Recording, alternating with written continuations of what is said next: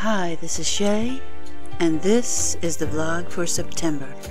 I just wanted to clarify for those who have wondered and questioned about my vlog of last month that the true love I spoke of is your lover. That's the love I'm talking about. That true love is your soul's mate, is your best friend, is your confidant, and according to God in His way, is your spouse. We can have a friend or a soulmate that's not the true love spouse, but the former is all-inclusive.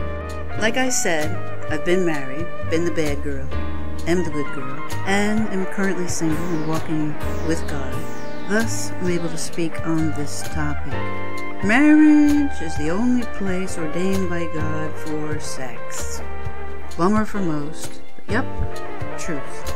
So, this is the place for sex. This is the place for making love, for love making, for being your best lover to each other. So do your best to be your best lover. Tender, loving, giving, fiery, passionate, fierce, depending on the flavor of your relationship and the mood and the time. And be creative. Never stop dating each other. And please don't default each other. Please don't get married and fade out, give up, give in. Don't obtain and then neglect to maintain. All good and great things take time and maintenance, and a marriage relationship is no different. It's high on the scale of prioritization. God, mate, mission. So many people fantasize about marriage, and when it becomes hard work, they bail or they get stale. And they seek other avenues for their satisfaction, for their pleasure, their joy. But ask yourself, would you marry you? Would you marry someone like you? Do you put in the effort to keep yourself up to speed? Do you like yourself? Do you love yourself? Are you a gift to your spouse? Or are you a drain and a drag?